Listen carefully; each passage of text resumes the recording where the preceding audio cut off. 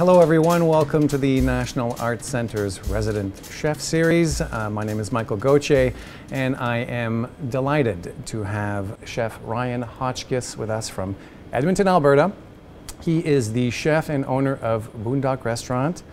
Chef, pleasure. Thank you for being with us. Thank you. Let's start at the start. You got your first job in a dish pit.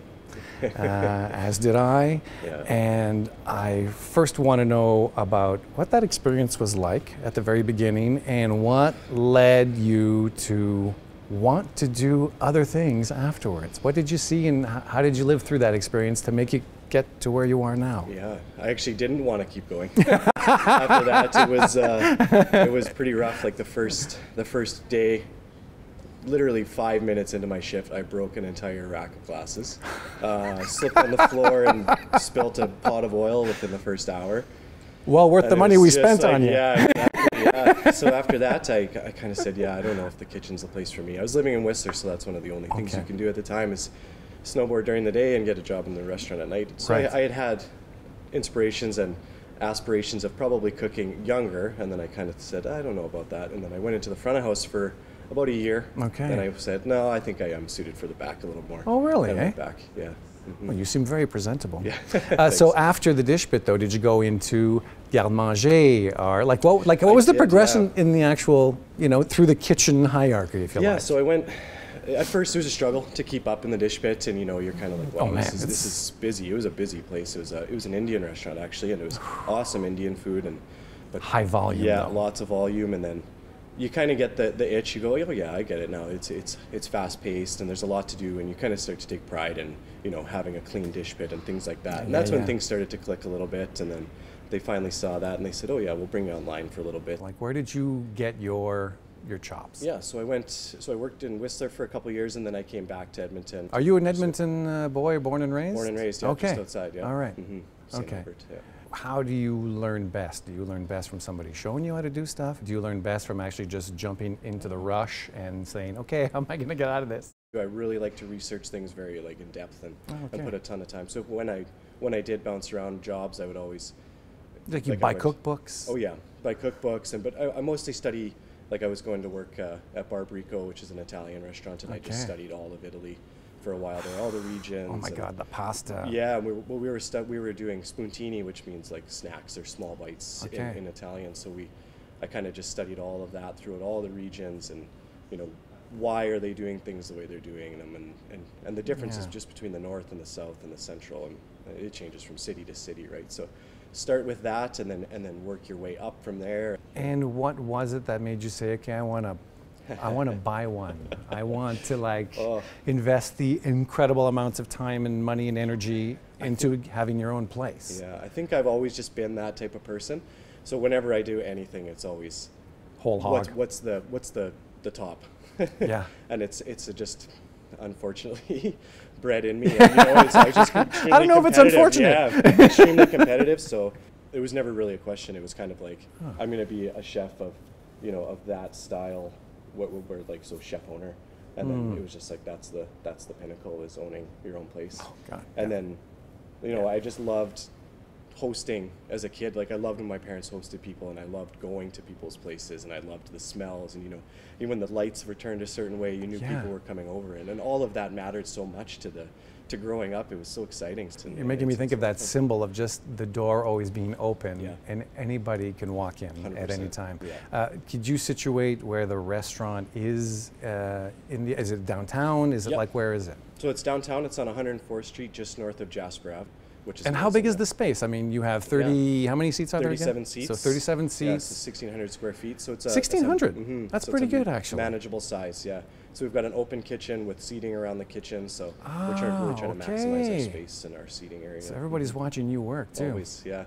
Keeps us honest. I want to get back now to your time here in Ottawa this week. Part of our mandate is to promote Canadian culture, Canadian cuisine, and one of the ways we do that is by doing public demonstrations. Could you give us an idea of how you approach the project? Yeah, for sure. So I think we're going to make gnocchi, but it's a Parisian gnocchi. So we do a pâté au choux, which gives us a chance to show off our technique and we are a very like technique focused restaurant. The Parisian gnocchi gives us a really good vehicle to change what we serve with it throughout the seasons. Yeah, so right now it's mushrooms, and then in the spring it'll be peas or young greens and things like that tossed in there. How big will you make your menu at a time? I think there's about 21 dishes on there right now in total. So that's including, you know, well, we don't really go appetizers, mains, desserts. We have. You do small plates. We actually, right now it's changed in, we call it shared plates. We try and avoid the word small just to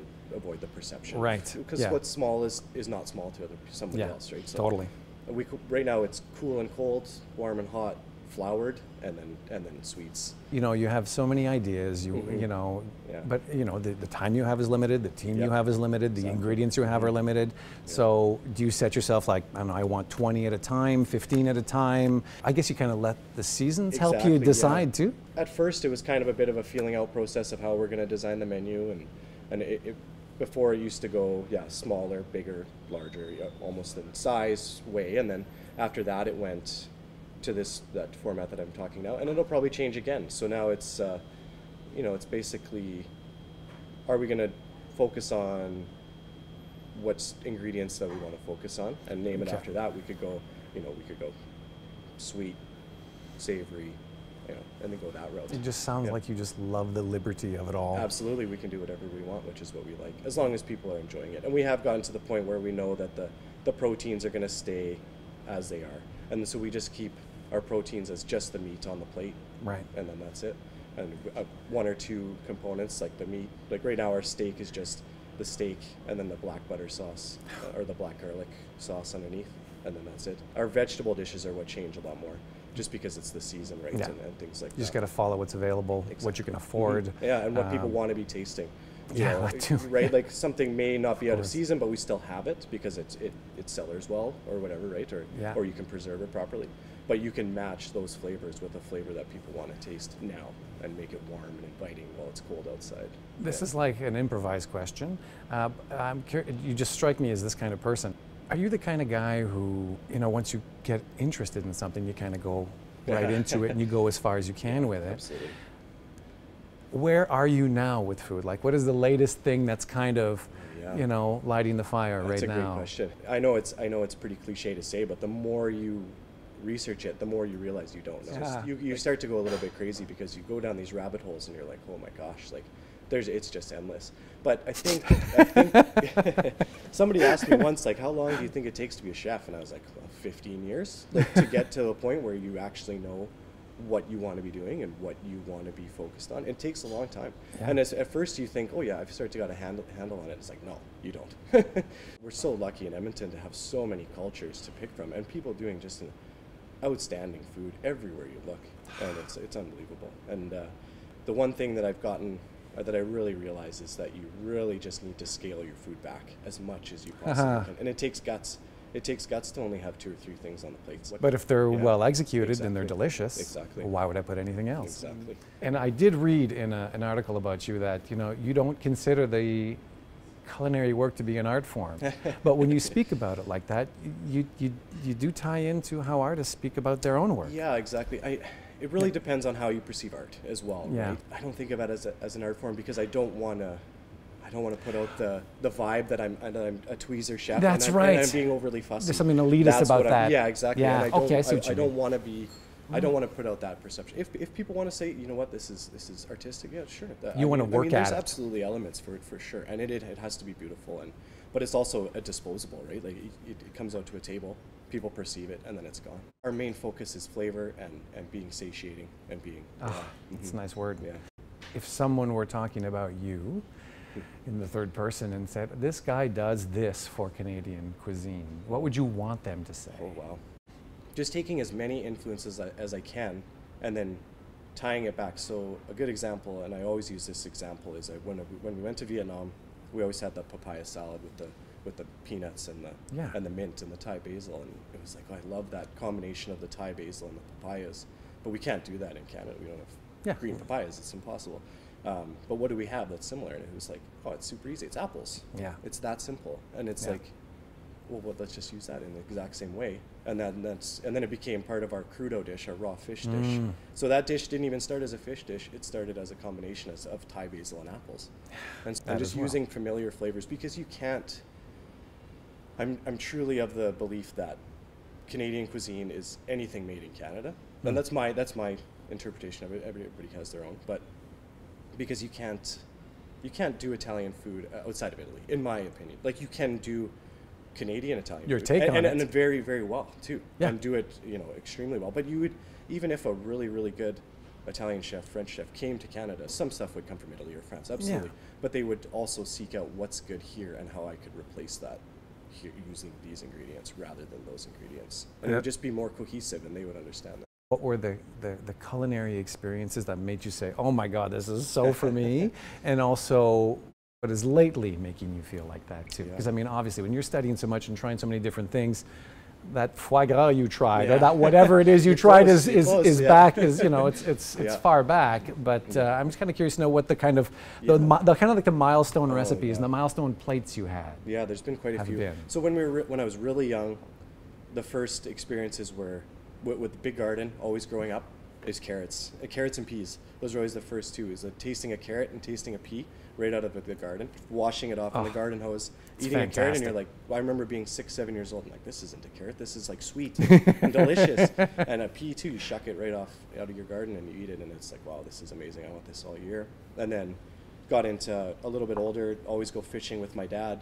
We caught a fish, same fish, rainbow trout from a lake and a rainbow trout from a stream not far away. And the stream one was brown, like sedimentary river, obviously eating different things. The one from the lake was pink, bright pink. And it's like, when you're 13, you don't think about that. It's like, wow, how could these same species of fish be that different? And they're not that far from one another. Oh, exactly. And so it was my parents, and we have to give a ton of credit to them, because they just had got me on that thought process. It matters where your food comes from, and what you're eating, what it eats matters, and everything matters, and everything, like, absolutely. And then I got a little bit older, and my mom was always like, you should be a chef, you should be a chef. So she saw something, so it's good, and I was like, no, I can't do that, it's so hard. Yeah. Kept putting it off. She knew. Moved to Whistler, didn't like the dish pit, but then I went to a really nice restaurant. I had duck confit, and I was like, something clicked there. It was like, wow, like crispy and fatty. I hadn't tasted anything like that before. My parents are amazing cooks, but they were never making duck confit, but yeah. And like lately, what has been your, let's say in the last couple of years, what has been your favorite plate, either to make or to eat from someone else? I really, again, I go back to it, but really take pride in trying to just tone it back and using one ingredient a few different ways. Like our beet dish that we're running here is a good example. So it's roasted, and we make a caramel out of the beet juice, and we make fried beets, and we make raw beets, and just really enjoying You're just working that thing. One ingredient and using it as many times as we can, and just really trying to just make it as delicious as possible, but look like it's natural to the guest. Right. Take something, manipulate it, but make it look like it hasn't been manipulated at all, and just treat it the way it wants to be treated. How very artistic of you. Yeah, exactly. I guess, how is that all going? In terms of like marrying the love and the passion you have for food with the necessities of running a business. Yeah, it's difficult. Like, do you have help, first of all? I've got an amazing staff. Obviously, I couldn't do it without any of that. Absolutely. Yeah. I did the whole thing. I general contracted the whole thing. Not recommended, but yeah, but just because you knew what you wanted out of the space. Exactly. So it's a brand new build, really difficult build. It took us 9 months to build it out. Wow. Yeah, which was also added to the stress. Basically added on another year of being open, or being closed, and not being open. Well, just always having to scramble to make up for the money you invested. Yeah, exactly. Yeah. Now we're in a pretty good routine. Everybody's got their jobs, and somebody who handles payroll, and I've got an accountant finally, and things like that, which you need, and sales fix a lot of problems as well. Yeah, they do. The first 2 years are definitely year and a half was definitely the most difficult. There were days when we did 4 people. 6 people, and it's going to happen. Oh yeah. Yeah, absolutely. And especially in January. But you have to, yeah, exactly. You have to stay the course, though. You have to, as long as you know that you've put in the time, you've put in the effort, you know what you're going to do is. And also why you're doing it. Exactly. I find you know, that's the thing that gets you through that 4-person day. Yeah. Is knowing that you're doing this for the right reasons. Yeah. And that today's not an easy day, Yeah. but it's still the day you'd rather have than doing something else for somebody else that you don't have a passion for. I'm lucky to have my wife as supportive as she is and remind me of that too, knowing that you don't have to change everything. Yeah. Stay the course, like you're doing it well. Oh, yeah, it's tasty, it's good, people are getting it, people that are coming are loving it. And I know you're in kind of like a heavy time in life in that you have 2 young children, you're running a restaurant and doing long hours on it. I do have to ask though, you know, 5 years down the road, 10 years down the road, do you want another kind of restaurant? Do you want to do, like I don't know, what do you have any of those kinds of ambitions, first of all? And if so, what are they? I do. I don't know yet. And right now I'm kind of giving myself like, maybe don't worry about it right now. I'm just so busy, and especially with the kids and the restaurant and everything's just taken us. And I'm reminding myself to just be happy with what you have right now. And it's going really well. The restaurant's full a lot of the time, and people are happy. Let's not mess with it right now, and let's really just see how far we can take Bundök as well. Why Bundök for a name? I wanted something that could be, you know, that could change and be a little bit ambiguous, get people talking. So it definitely is ambiguous. Some people hate it, which is fine, but love it or hate it, you talk about it, and that's what I kind of came back to. So it started as the boonies, like out in the boondocks, which Edmonton is kind of, right? Like a little bit. That's true. It's a major north. city, but everybody else in Canada, including people from Calgary, really like to pick on us for being kind of out of the way. But you know, we're okay with that. Like we don't mind. You know, people from Edmonton stay in Edmonton, and we like that. You know, it's a great place. We took that word, which was unfamiliar to anybody, being spelt like that, and then putting the umlaut over the U to make it Bundök rather than Bundök. Yeah. And then so that's what we were trying to do. It's become its own entity, right? So it's going to progress and it's going to grow and it's going to change. So the name should be kind of something that can grow with it. Yeah. And what do you think your next big culinary journey is going to be? Like which culture or which ingredients? Japan. I always just keep going back to Japan because of the simplicity. Well, something about the first time someone showed me how to make sushi. Yeah. It was just so incredibly quiet. Yeah. and there was something about the kind of the peacefulness of the kitchen that I've always thought of ever since. I don't know if that's the case for you, but what is it about that cuisine? The focus, the dedication, the absolute simplicity of it is just absolutely. The 3,000 kinds of salt. Yeah. But it matters so much. Yes, I know. And I love that so much. Like, it matters the way that you do one little motion in the restaurant, and I just love that so much. And just the focus is so amazing, and how they can just stay just absolutely zeroed in on what they're trying to do is just so impressive. I just want to ask one last question about accommodating guests. Yeah. How do you handle that? Well, I mean, this is to go without saying, but we make everything in-house, obviously, Yeah. which is where a lot of people run into problems is they go to these places where products are brought in. So it's really easy, especially if we're given time. It's no problem. Like we love coming up with other things, and it doesn't take too much. Yeah. That's it. Awesome. Thanks a lot. So Thank you. I really appreciate you being with us this week, Chef. Oh, thank you. So that's a wrap. I'm Mike Gauthier, and come back to us for more videos as we continue the Resident Chef series here at One Elgin Restaurant and the National Arts Centre. Thanks a lot. Chef, thanks so much, man. Thank you.